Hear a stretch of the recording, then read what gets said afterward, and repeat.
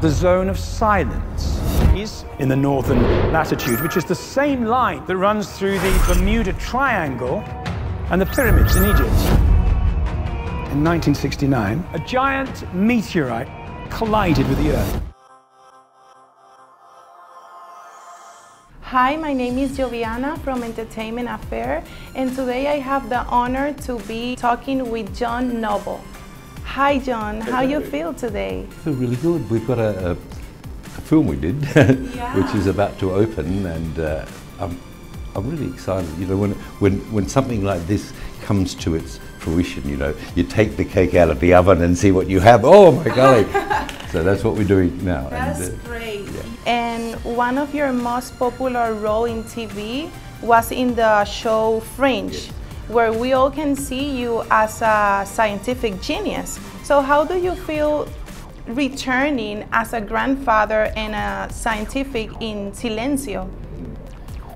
There are similarities which stop about there, because this story is, I mean, there is a similar love story between, in that case, the father and son. And this one, the grandfather. This one is taken to a more tragic conclusion, if I will, because in Fringe we sort of left it up in the open, you know, but this one is not. It's truly tragic, but it's also very, I find it very encouraging to think that this old man, instead of giving up, and he actually dedicated what he had left of his life to this child, and I think that's what we do. That's what we do in life. Stone contains evidence of the origins of the entire universe. I don't know if you know about it, but in the Latin American culture, we used to talk a lot about mystery and paranormal. How was your relation with the Zona de Silencio or Zone of Silence before the film? My propensity is more towards science. So if I see a mystery, I don't say that's rubbish. I say, oh, I wonder what, I wonder why, I wonder why.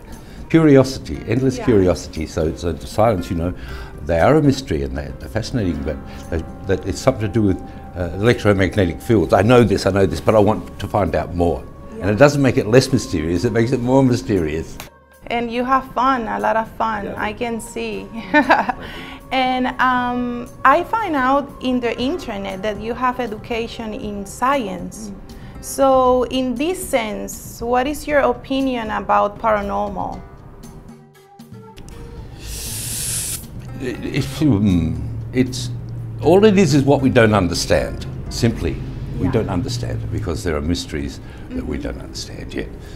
Shakespeare, there are more things in heaven and earth, Horatio, than are dreamt of in your philosophy, which was one of the great quotes, because we just don't understand these things. So we wanted to say, oh, the mysteries are... No, let's examine, let's go and find out. It doesn't take it away. It doesn't make God any less important, it makes it more important, you know. Yeah, you know, John, another thing that I love about your character is your relation with these two little girls. How was your experience working with these two young actresses? Such treasures. They are such treasures. And very fond memories indeed. Them and their mums and dads. Yeah, that's special. You know, people say don't work with children or animals, but they were good. And or animals. Yeah, I had a turtle too. I worked with that. I love that as well. If you save a life, you actually exchange it for another one. You must remember. How was your experience working in this project that have a lot of multicultural cast? Well, it's perfect. How do you feel? Well, it's perfect because on a global level, we need to stop this distancing ourselves from each other. It's true. And you know, the fact that we do work very well together. We have cultural differences, yes, but we're human beings. I love it.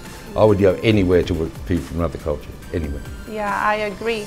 And the last question, do you learn Spanish in this time? Poquito. Poquito?